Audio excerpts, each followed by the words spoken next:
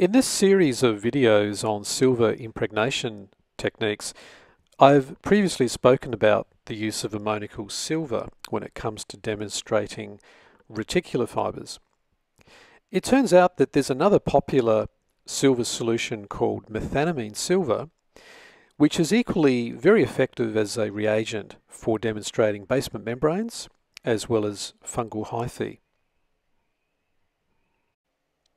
As can be seen here in these two images of stained tissue, on the left we have some renal cortex where silver methenamine has been used to demonstrate basement membranes within the various tubular elements as well as within the renal corpuscle. And on the right we have some tissue that's infected with fungus, and you can see the various tubular and branching elements there of the fungal hyphae. So how do these techniques compare to what we've spoken about previously? Well, as you can see here in this brief comparison, there is a requirement for oxidation, so that's certainly similar to the Gordon and Sweet technique using the ammoniacal silver. We use periodic acid in the case of demonstrating basement membranes, and in the case of the fungal hyphae you need to use a much stronger oxidizing agent in the form of chromic acid, followed by a brief treatment with sodium metabisulfite to bleach the tissue. Following the oxidation, however, these techniques are essentially the same staining protocol. In fact, the last four steps are essentially the same as the Gordon and Sweet protocol, so there's a lot of similarities across these silver impregnation techniques. Despite these similarities, you will, however, come across a variety of different authors' names that are attributed to these staining protocols.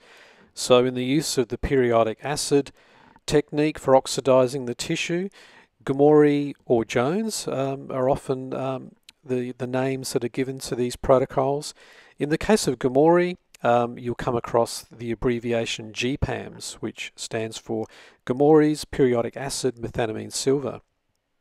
Alternatively, for staining of fungal hyphae, Grocott is usually the name given to that staining protocol. So given the similarities between these two protocols, we can actually compare them side by side, which further helps to emphasize the differences and similarities. To begin, we treat with either periodic acid for 10 minutes, as you can see here on the left, or we treat for 30 minutes with the chromic acid. So in the case of the Grocott's technique, once those slides come out of the chromic acid, you then need to rinse them well in water, and it's usually best to have a supply of tap water close at hand to promptly rinse those slides.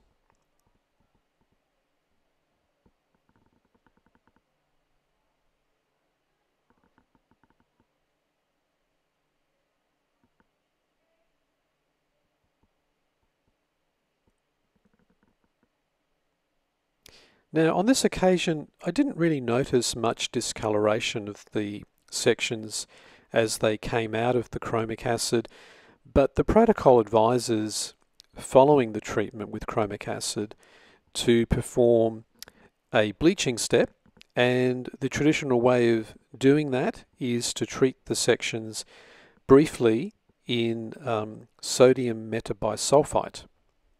So to do that we simply just flick off the excess water from the slides as demonstrated here, and then we just simply put on the sodium metabisulfite and apply for a couple of minutes, and that should be sufficient. Then once they're bleached, you simply wash the slides well in tap water, and then at that point, whether you're doing GPAMS or Grocotts, the slides are all basically sitting in water.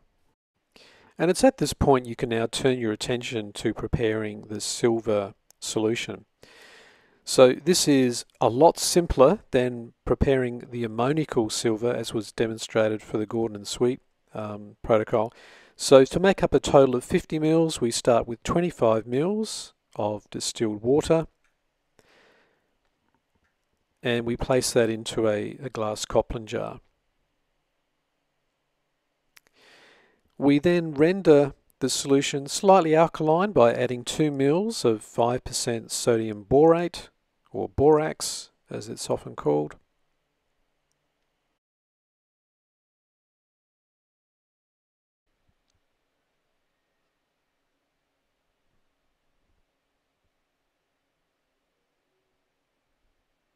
And then just give that a good mix before going to the next step.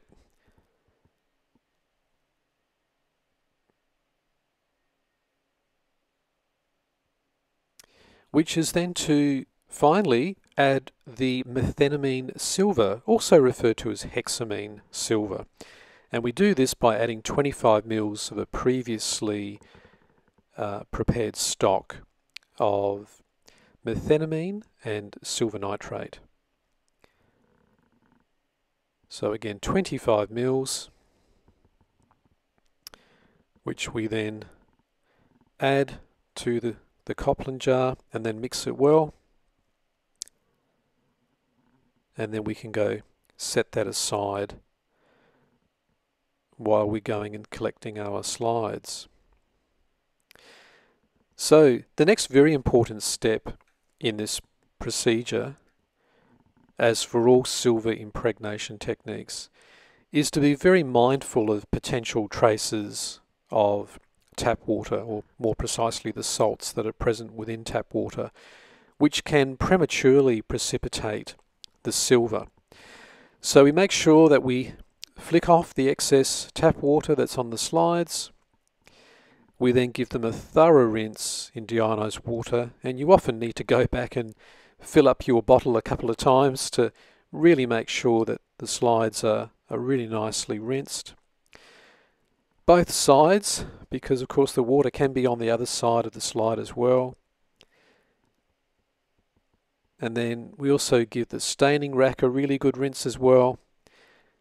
And there's no harm in overdoing this. You really want to make sure that any traces of tap water are no longer present on the slide when it goes into the silver solution.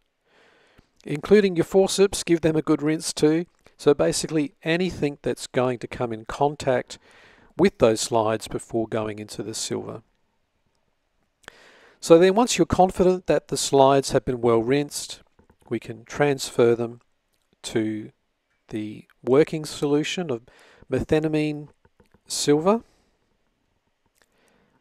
And at this point you've got a choice of two methods. You can either heat the slides for between 30 to 60 minutes in a water bath at 60 degrees, or more routinely for convenience we will use a microwave, and we include a beaker of tap water as a form of ballast to absorb some of the energy from the microwaves, and that stabilizes your solution so that you don't get a superheating of the silver. Okay, so after about a minute on high, we then remove the coplin jar, being careful in case it's hot. But the coplin jar should be hot and not boiling. That's what you're aiming for. And you can check the temperature by just briefly touching the outsides. And you're looking for that to feel warm. And you need to agitate the coplin jar in order to ensure even distribution of heat throughout the coplin for even staining of your tissue sections. What you're looking for is the development of a brown tone within the tissue and often within the sides of the coplin jar itself. In this case, we've gone back and we've applied another 30 seconds to a minute of heat, and you can see now more noticeably that brown tone is developing quite quickly now. And in fact, I've probably overdone it. It's a bit too hot to handle, as you can see here. I'm just being careful to try and look to see what's going on, and I'm thinking in my mind how much more to give. I'm trying to look at the slides. I can see some brown developing, and that's looking pretty good now. And at this point now, with that degree of discoloration, that's telling me it's about time to go and remove the slides. So it doesn't always go that quickly, but by the time you can see the slides themselves developing a nice chocolate brown color around certain areas, and that tells you that it's time to remove them. And important to rinse them very promptly because the solution is still quite hot and we don't want to get any silver baking onto the slides. We then rinse them well, obviously still in deionized water. And at this point, I find that it's quite useful to do a little bit of housekeeping. Just clean around the back of the slide. You'll find any excess silver that's been deposited can be removed from the back, and around the sides of the section. Just helps to start the process of cleaning this up, which improves the overall presentation. Once we've done that, it's important to check the quality of impregnation that's taken place. So by looking under the microscope, if we look at those two slides side by side, we can see on the left, what we're aiming for is a dark cooking chocolate brown. That's the best way I find to describe it. Within the basement membranes on the left, in the section of kidney, there's some lighter background brown staining there as well. And then on the right hand side, we can see quite noticeably a dark brown fungal hyphal elements that are traversing through the tissue. Then in a similar way to the Gordon and Sweets protocol, we then employ gold toning as a way of altering the colour within the section, so that now we see more of a grey to black coloration, which really improves the contrast. So just give that a brief rinse in more distilled water. So we see here on the left, the basement membranes now really pop out within the renal cortex, and likewise on the right, we can see the fungal hyphae very clearly displayed against a light grey background. We then subsequently remove any traces of non-reduced silver from the slides, and we do that by brief treatment with sodium thiosulfate, and this is often referred to as a fixing step in order to prevent any further deposition of metallic silver to non-specific areas. You then simply apply your counterstain of choice, which can either be nuclear fast red, as used for the Gordon and Sweet, or as demonstrated here, brief treatment with light green.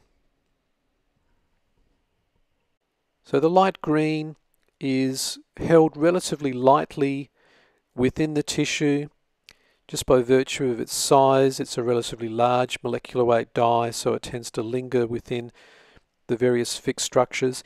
So you have to be careful not to over rinse. So a brief rinse in water after the 30 seconds of staining, and then promptly move through the alcohols during the dehydration and subsequent clearing before being cover slipped. So here's the final outcome. On the left, once again, we've got the kidney section. Nice demonstration of basement membranes and a nice counterbalance there of light green. For the section with the fungal elements, the slide has been a little bit over rinsed in water, so the green is a little bit pale, but the important thing there is the demonstration of those fungal hyphae.